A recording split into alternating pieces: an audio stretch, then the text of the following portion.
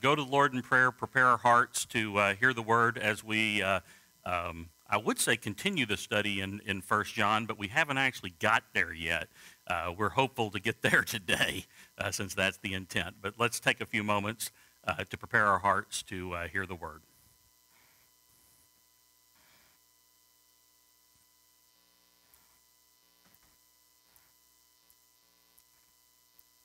Most loving Heavenly Father, we thank you for the privilege of meeting together in fellowship to hear the word. We pray that you will loose the Holy Spirit into our hearts, into our lives, that we might be able to not only hear the word but apply it, become doers of your word, and not just hearers only. Forgive us where we have sinned.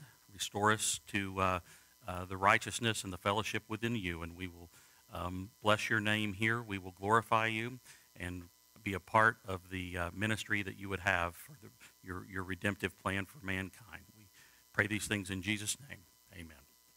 All right, as we continue, just a brief summary of what we dealt with last week. Very quickly, actually it wasn't very quickly, but it was actually extensively. We talked about the difference between evil and good, some tests that might be able to assist in that way. And then we started in on to knowing the Apostle John, the author of the first epistle of John. We got to my critique of Da Vinci and ecclesiastical art that typically portrays John as effeminate, unbearded, somewhat androgynous in many cases. That does not jive with my personal perspective of what this particular son of thunder would have appeared like, neither in physical appearance nor in perceived demeanor. Now, my wife watches a show, and she's going to have to help me out here because I don't know the title of it because I do not watch it with her. I acquiesce to watch a few shows with her. This is not among them, but it is an ongoing series, apparently, of the life of Christ and his apostles. What is it? The Chosen. Yeah, I do not watch that. No, that's not in my repertoire. I did, however, watch an interview with the director and the actor who plays Jesus in that show, and I found that interview to be, quite fascinating. But my wife, after Sunday school last week, told me that apparently they do not portray the Apostle John in The Chosen as effeminate, with feminine qualities, that they portray him more in line with what we would think as a very brash, bold fisherman. And I don't know, again, I don't know if that's true. I'm taking the cinematic critique of my wife at face value there, but I think that would be more. I think that would be more in line with my perspective of it. Not that I would critique Da Vinci, but I did. We'll talk a little bit more about him, John, in the book of 1 John, separating truth from lies. He does call people liars. Those who lie are liars, and he calls it out, okay? There are many phrases that you could attribute to John. You could say he calls balls and strikes. There's only two types of pitches in baseball: balls and strikes. You might say that there's an illegal pitch. There's not really. An illegal pitch is a no pitch, okay? There's either a ball or a strike, and he is bold to call balls and strikes. Some would say he tells it like it is, and he definitely tells it like it is. So he separates light from darkness, truth from lies, loving the Father versus loving the world. He differentiates clearly between Christ-likeness and Antichrist-likeness. He separates love from fear. He celebrates love over hatred. He clearly defines eternal life versus eternal death, separation from fellowship with God. He talks about children of God and children of the devil. And he talks about having life and not having life. So a little bit more about this Apostle John who calls balls and strikes. He's known as one of the three most intimate apostles, along with Peter is one, and James, likely his older brother James, okay? And you say, how do we know that it's his older brother?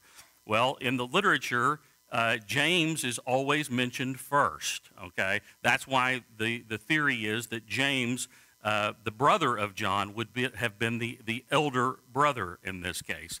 He was there present at three events that not everybody got to attend. Let's look at one of them. If you'll turn to Luke 8.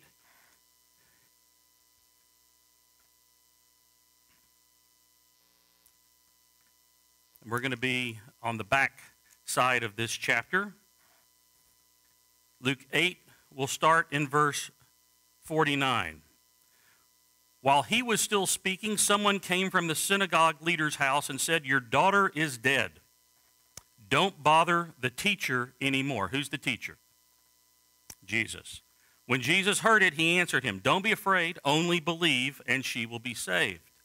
After he came to the house, he let no one enter with him except for Peter, John, James, and the child's father and mother.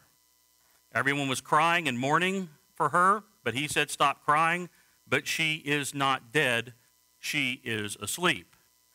So 3 apostles were brought in for the witness, the direct eyewitness of that particular miracle that was about to happen with Jairus' daughter. Let's look at Matthew chapter 26. And you probably already know what this is going to be about. That deep into the book of Matthew.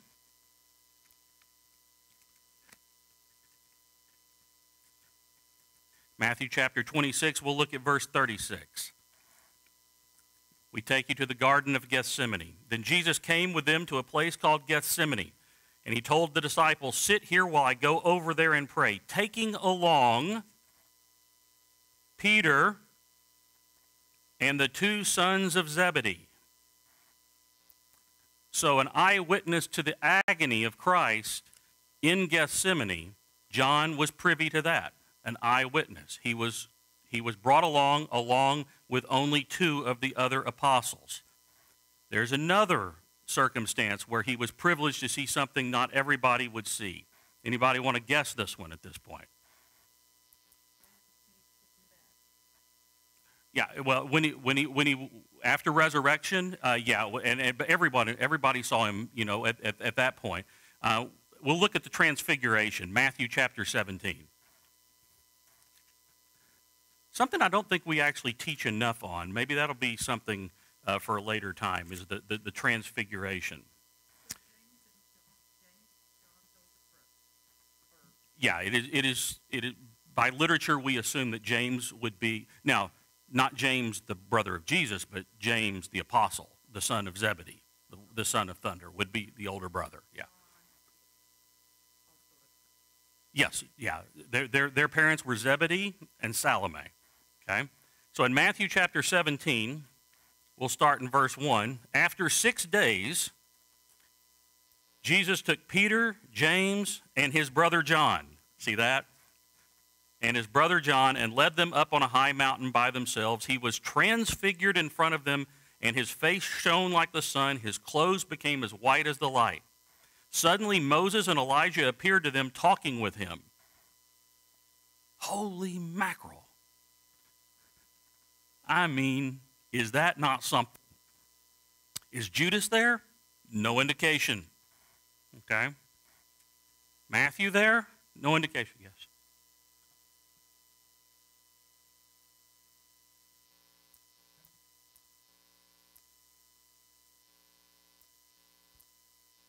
Mm-hmm.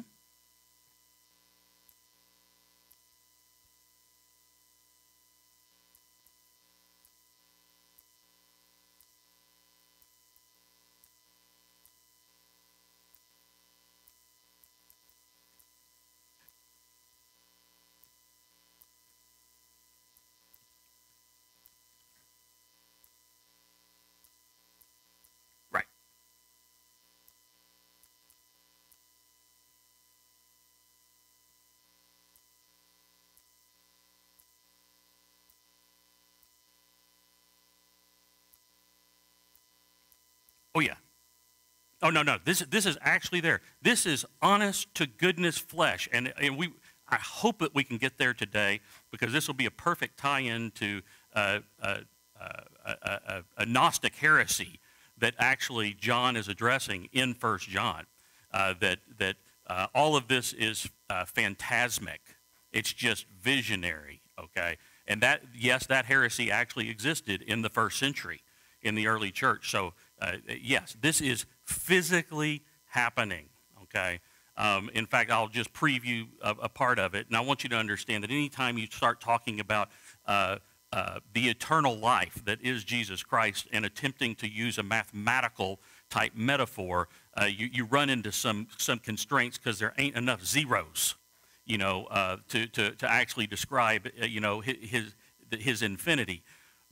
But if Christ was not 100% man, okay, if he was only 97.6% man, that would leave the atoning sacrifice that he did 2.4 percentage points short. And in God's holiness, cannot happen. It would be an inadequate sacrifice. So we are talking about flesh actually happening here. But really the point here was to talk about just the intimacy, the privilege that John had to be present at some things that not everybody was actually present with in Jesus' public ministry, okay? It's just awesome. This guy had access. He had credentials. He had a security badge that would get him into everything, okay? And he writes the epistle of 1 John with that degree of authority, okay? So that's something we also know about John, okay? When you hear Apostle John, okay, sometimes, in ecclesiastical art, they refer to him as Saint John the Evangelist, okay? But he's also known because of a self-description he writes in the gospel as something else. And what would anybody know what I'm driving at here? The one Jesus loved, sometimes John the Beloved, okay? John the Beloved. And we could look at the several references that are in there, but I think you understand that that's how he refers to himself. Now, for me, I take a contrary viewpoint to some commentators who indicate they surmise that maybe John didn't actually write the Gospel of John or the letters of John because he doesn't self-identify here. I think that is the ultimate self-identification, okay, that he calls himself the Beloved, the one who Jesus loved. He did not even wish to use his own name in proximity to the great name of Jesus Christ, okay? Now, so he just says he was loved, okay? And I imagine he would assume, actually, he would have ascribed that to Simon Peter as well. Simon Peter was loved, okay? And if you read through the Gospel of John, which the pastor's been doing some really, I think, fantastic work looking at certain elements of the Gospel of John over the last several weeks, you see just how often the apostle uses that word love. But I also think that this is why ecclesiastical art seems to portray him as somewhat effeminate, because of this connection with love and femininity, okay? Love is not owned by femininity, okay? Love is owned by God. God is love, okay? And so, yes, he describes himself as the one beloved. Some people think he was the youngest apostle, okay? I don't know if you're going to find any biblical evidence for that, but it's a good bet he would have been younger than his brother James, okay? And that just leaves 10 more, to beat. And there's some other context clues that would say some of the other apostles would be a little bit older. Now, some people will look at lifespan, okay, to say, well, John was likely the last apostle to physically die, okay? Now, that's one way of looking at it, but I'm not so sure I would look at it that way, because of the manner of deaths of the other apostles. Okay, their life expectancy from an average standpoint would have been cut short by martyrdom. Okay, we also know that he was an early visitor to the empty tomb, was he not? And this is one of my favorite trivia questions in Scripture. Who is faster, Peter or John? John is faster. He outran Peter. Okay? Yeah. The difference was when Peter got there, what did Peter do? Yeah, plunged on in. Okay? Get out of my way. I'm going in. But John beat him to the empty tomb. So once again, he was an eyewitness to something that was just awesome. Okay? He was a pillar of the early church. If you'll look in Galatians, you say, hang on a second. Galatians was authored by who? Paul. But let's look at Galatians chapter 2.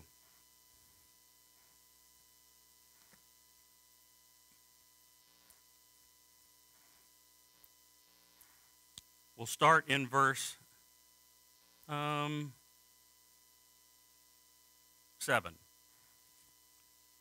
Nope, 6. Now from those recognized as important, what they once were makes no difference to me. God does not show favoritism. They added nothing to me. On the contrary, they saw that I had been entrusted with the gospel for the uncircumcised, just as Peter was for the circumcised. Since the one at work in Peter for an apostleship to the circumcised was also at work in me for the Gentiles. When James, Cephas, and John, those recognized as pillars, acknowledged the grace that had been given to me, they gave me the right hand of fellowship, to me and Barnabas, agreeing that we should go to the Gentiles and they to the circumcised. The Apostle Paul, in his church planting ministry to the Gentiles, endorses John as a pillar of the early church, okay? And you would think, in the 1980s, this would kind of be a no-duh type of statement. I mean, he writes a gospel, okay? He is given the revelation that we went through from the pulpit for several months, okay? He ministers in Jerusalem, okay, until around 70 A.D., which is when something happened. What happened in 70 A.D.? The temple was destroyed. The revolt of the Jewish people was put down, okay, and the hub of the church moved, okay. The early church hub moved from Jerusalem to places like Antioch and to Alexandria and to Rome. So the church was dispersed in terms of its kind of hub at that point. And John was a part of that, and John is also said to have left Jerusalem and taken up residence likely at Ephesus. Okay? So, but he was a pillar of the early church, as testified to by Paul. Now, it's a very interesting passage of Scripture when you go on further with the discussions that were had there between Peter and Paul, but that's another topic for another time. He was the last living apostle, and it was actually rumored in the early church that he would not die. Did you know that? Yeah, it was rumored that he would not die. Others were, very certain to be martyred, okay? But it was rumored among the early church that he would not die. Let's look at John chapter 21. Pretty sure that's the last chapter of John, isn't it? And I'm wrong. Nope. Oh, I'm in Acts.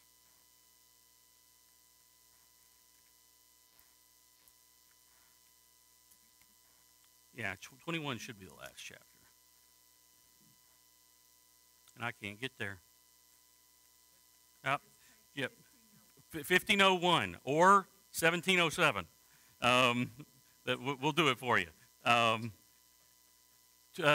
Chapter 21, we'll look at, Wow, we're talking about really the last portion of it.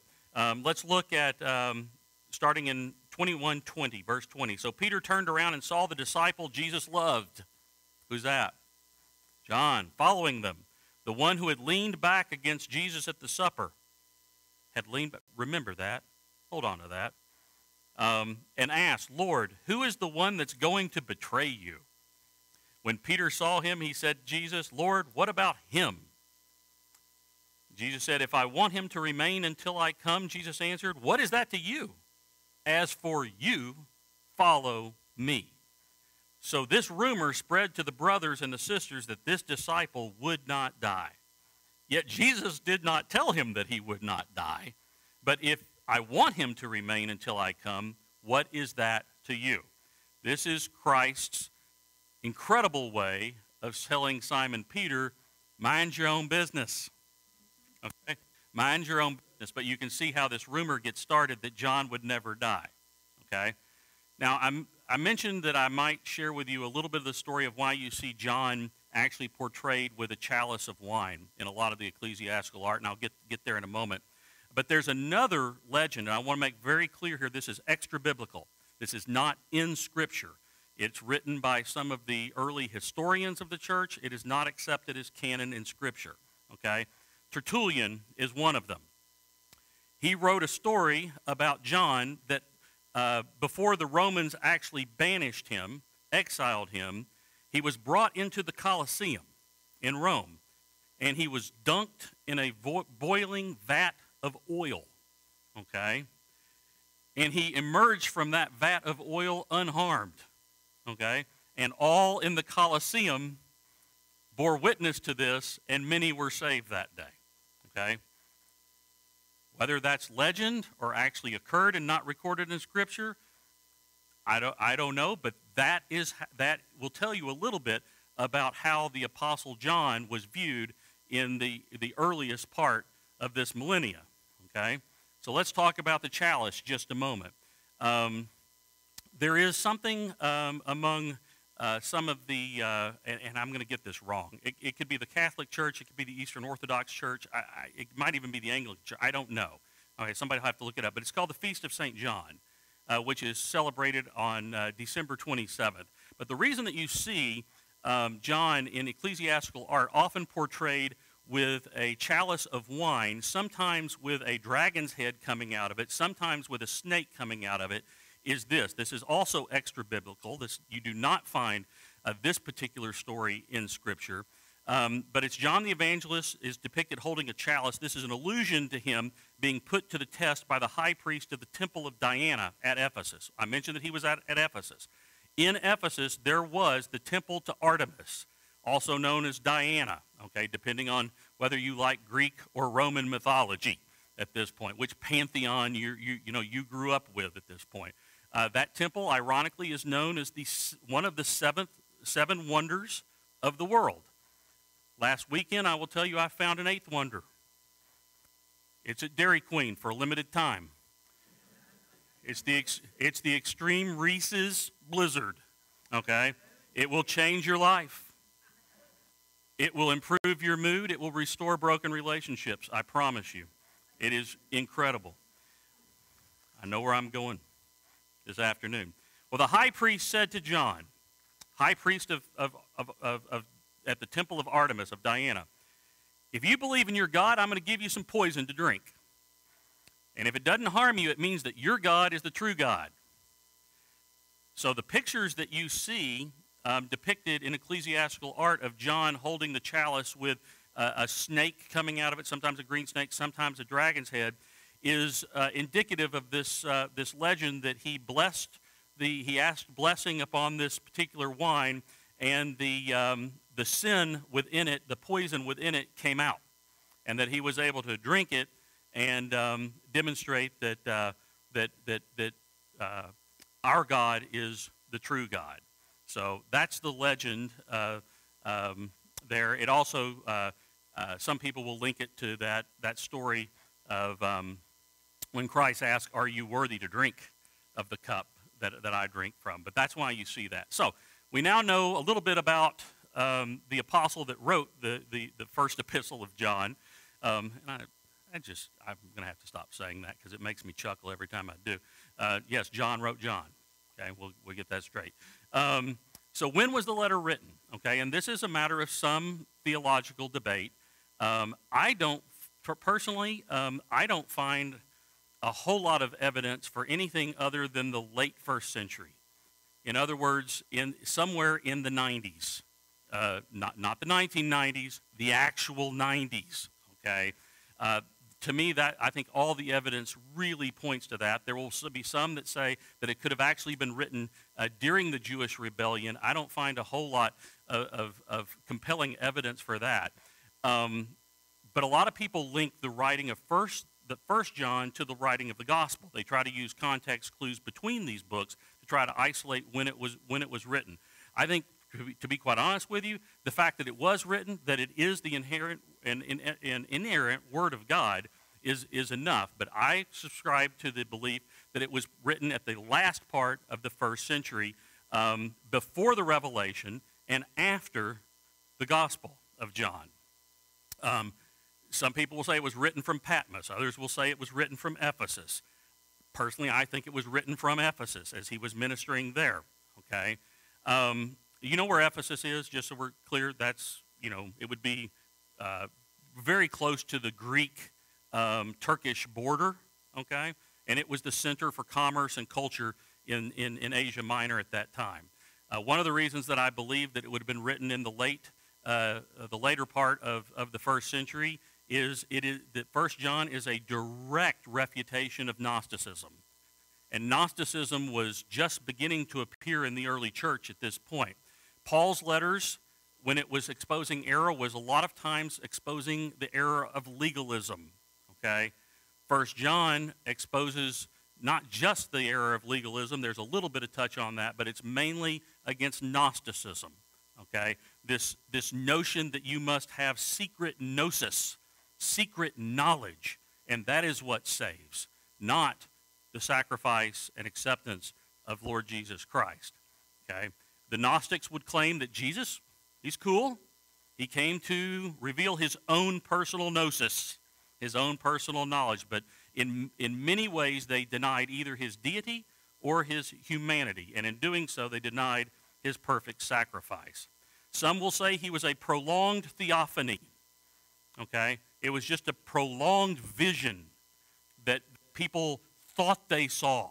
Okay? They were endowed with some type of common vision of non-incarnate but revealed theophanic, that's not a word, God. Okay? Some said that he only became God at his baptism. Okay? But when the Spirit came upon him at his baptism, that's when he became God. Folks, if you believe that is inaccurate, completely inaccurate. Okay? His incarnation did begin with the Holy Spirit, but it began in the womb of Mary, the Virgin. That's when he became incarnate. Some people will say, well, hang on, he doesn't mention, in 1 John, he doesn't mention anything about the persecution of Domitian, which dates to 95 A.D. Big deal. He ain't writing about persecution at this point. He's writing about error among the church and how to know it, expose it, and get it out. So who was the letter written to? I mentioned last week that it was written to the family. This letter was written to the family. And if you are a believer in the Lord Jesus Christ, if you've accepted him as your personal Lord and Savior, this letter is just as much to you as it was to the church at Ephesus or Philippi or Thessalonica or any of that. Okay? That's who it was written to. Is there implication for the unbeliever? Absolutely. There is implication, as all Scripture has implication, and can be used for evangelical purposes for the unbeliever, but it was truly written for the believer. Okay? And a lot of people believe, as I do, that this letter was probably circular in nature and might have made the exact same rounds as you see to the 7 churches that he describes in the book of Revelation. Okay? He was up there ministering at Ephesus, and he had tremendous love for the early church. So I can already see that I'm not going to get anywhere near where I want to go. But we're going to get, let's at least get the purpose purpose statements out. But before we get there, I want to look at the purpose of the Gospel of John.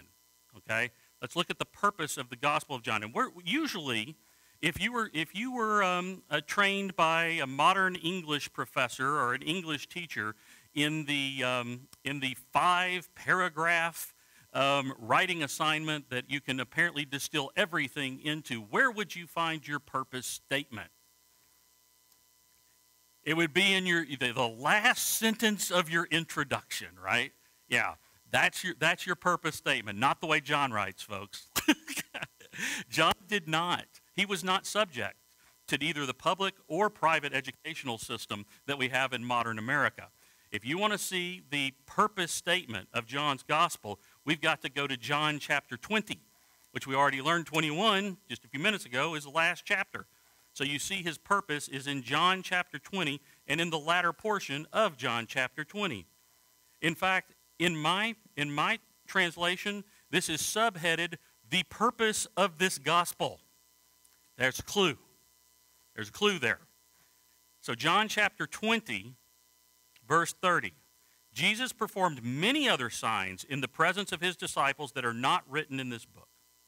But these are written so that you may believe that Jesus is the Messiah, the Son of God, and that by believing you may have life in his name. That's the purpose of the Gospel of John. So what about the purpose of the first epistle of John? And here we'll have to suffice to say there are multiple purposes in the epistle of 1 John.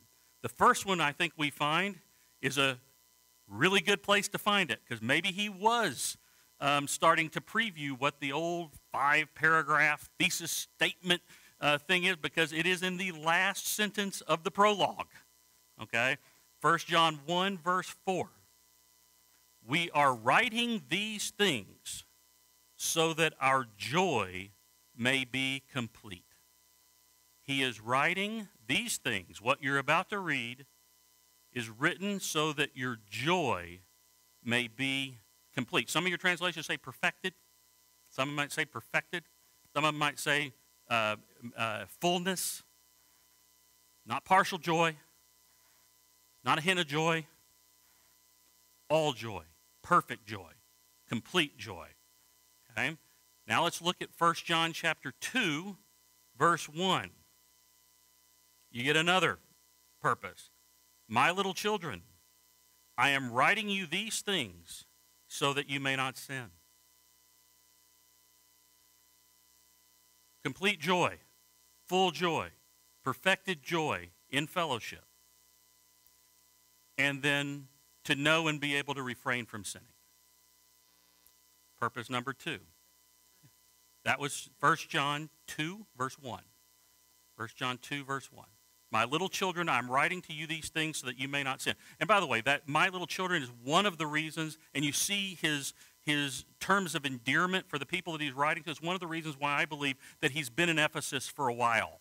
It's one of the reasons why I don't believe this was written in the 60s, the real 60s.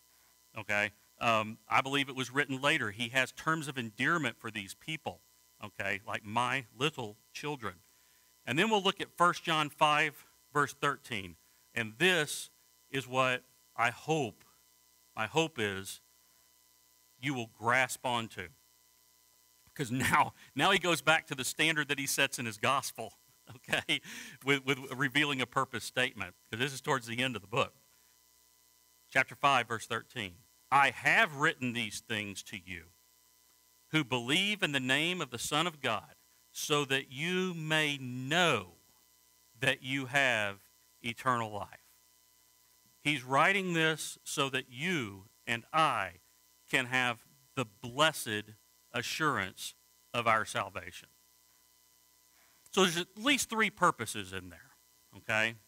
To experience the joy, the fullness, the complete joy of being in fellowship with God the Father, God the Son, God the Holy Spirit, and your Christian fellowship. To refrain from sinful practices and to know that our eternal destiny is with the everlasting life that is Jesus Christ. Some commentators will point to 5 purposes that he has in writing, but that's because this particular book almost defies outlining. I would love to go back to Ms. Dawson, my 6th grade English teacher, and say, you know all those things you had me outline? Do we even still do that, those of you? No, you need to investigate this curriculum now. Come on. Yeah, just getting into that? Yeah. Yeah. Oh, diagramming sentences. Oh, yes, that's punitive. That is punitive stuff right there. Yeah, they still do it. Well, good. They should be doing it. Ha ha, because I don't have to anymore. But how many, y'all remember having to read through sections and outline it? I'd love to give Ms. Dawson 1 John. Give her 1 John, say, outline this. Give this a shot, okay? Because I have seen it outlined with 2 major premises. I've seen it outlined with 3 major premises. I've seen it outlined with 5 major premises. I've seen it outlined with as many as 8 plus the prologue, okay? If there's that level of disagreement, there's no way she could say I got it right or wrong, okay? She'd still give me a grade, but that's the way it would be. I'd love to do this.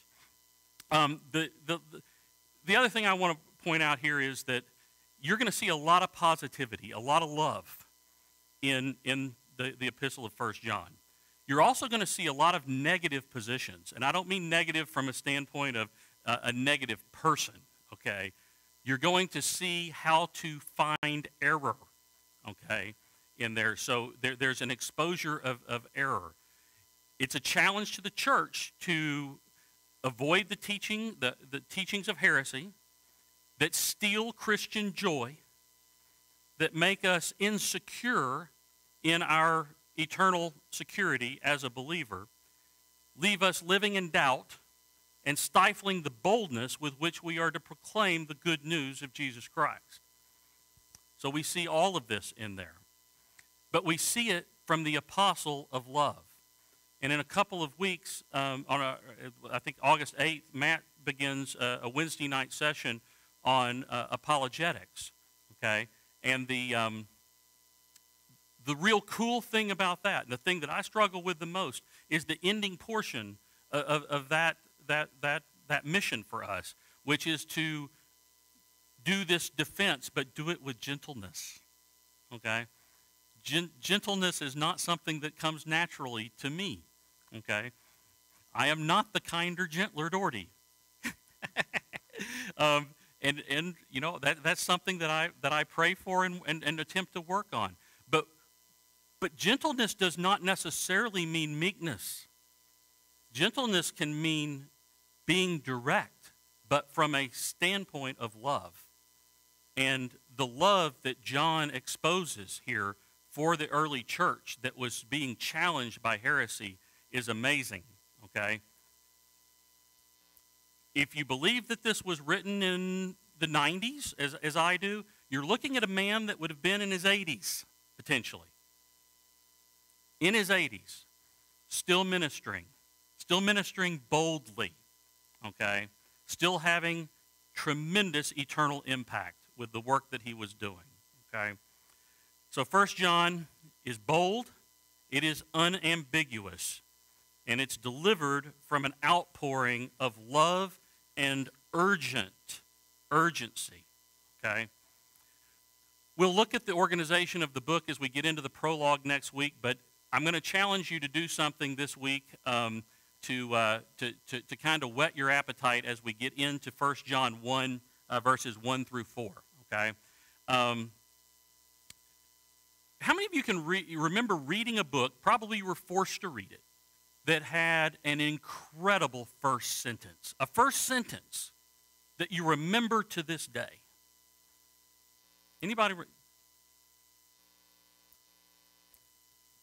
It was the best of times, it was the worst of times, and that is Charles Dickens' Tale of Two Cities, right? Yeah. Okay. How about this one? Call Me Ishmael. Herman Melville, Moby Dick. Let me give you a few other ones. It was a bright, cold day in April. and the clocks were striking 13. Oh, now. George Orwell's 1984.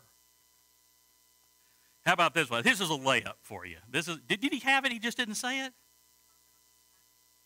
Oh, okay. Yeah, I have a lot of books that I don't read, but you don't have many. How about this? This is a layup for you. You don't know about me without you have read a book by the name of The Adventures of Tom Sawyer, but that ain't no matter.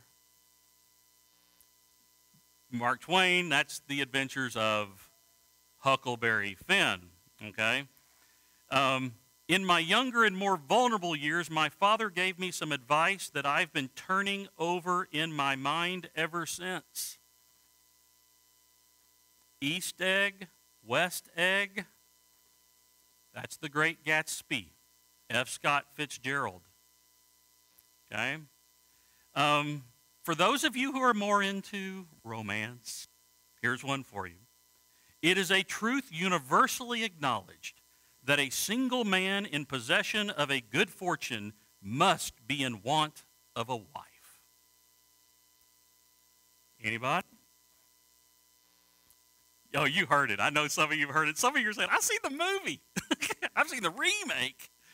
Pride and Prejudice by Jane Austen.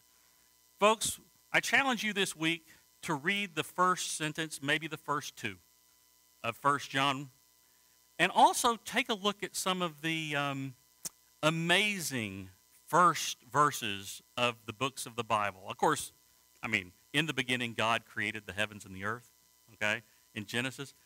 But for my money, there is nothing that hits you right in the mouth like the introduction of 1 John and the introduction of the Gospel of John.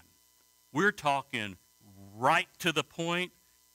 Let's get it on, is what this apostle is saying. So I challenge you to read that, and then I'll share with you this, because you know this already. I'm not a normal bird by any stretch of the imagination. I was not a normal leader of sales teams. Okay, I was not a normal change agent in operations or marketing or any. I'm not normal at all. Okay, I was told by a lot of my supervisors in the past, you better keep putting good performance numbers on the board, because you don't look like somebody that should be here. You don't act like somebody that should be here. So you better keep putting good performance numbers on the board. So I did not do it in 2021, but for the past 3 years before that, I've challenged my sales team to participate in an activity called the Bulwer Lytton Contest. I've actually put my submissions in every year since 2014. Now, you probably don't know who Bulwer Lytton is, but he was the author of the book that began, "It Was a Dark and Stormy Night." You remember that one?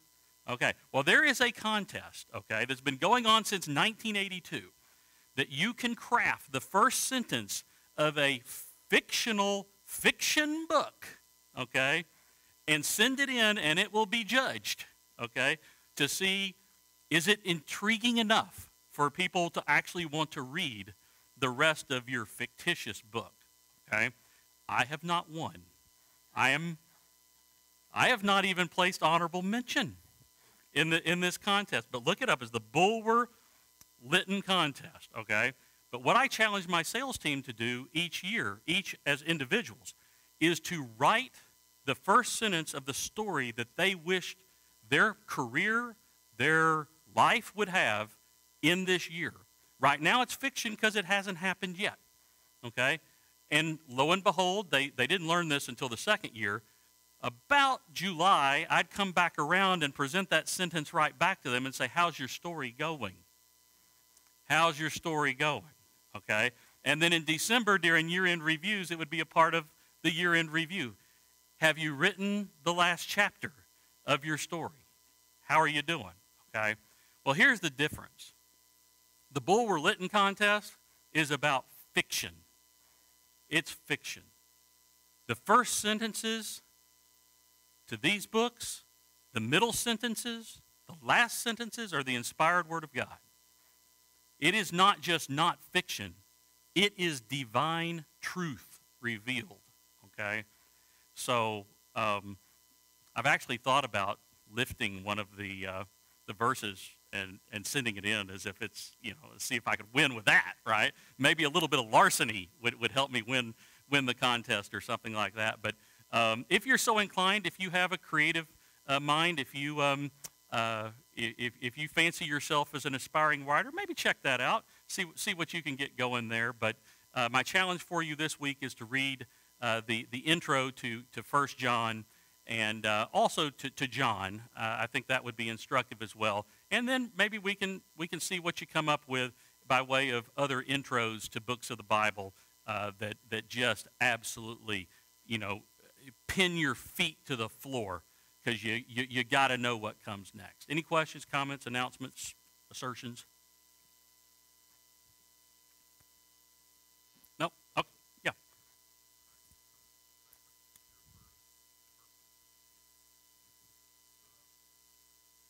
Yep. Oh, yeah. No doubt. In fact, that's where I wanted to get next week. I'm not going to get there. It'll be 2 weeks from now. It's fellowship. Yeah. Yeah. And a different perspective of fellowship, okay? And you need to make sure you're here for, next week I'd love for you to be here, but the following week when we get to fellowship, I think we'll get there. This is where I'm looking for homemade ice cream. I think I have isolated it to both, that this is where you're going to find homemade ice cream in Scripture, and pea salad with extra mayo and extra cheese, and potluck. But no, but you're right. Fellowship is absolutely crucial here. But I think sometimes we have a modern version of fellowship that isn't exactly aligned with what John has in mind, with fellowship. Yeah. Yeah. Yeah. Okay. Let's go to the Lord in prayer. Most gracious Heavenly Father, we thank you for your word. We thank you for Christ manifested to us in human flesh, perfect sacrifice, perfect provision for us, perfect man, perfect God. We thank you for your divine plan being worked out among us. Help us be a part of that.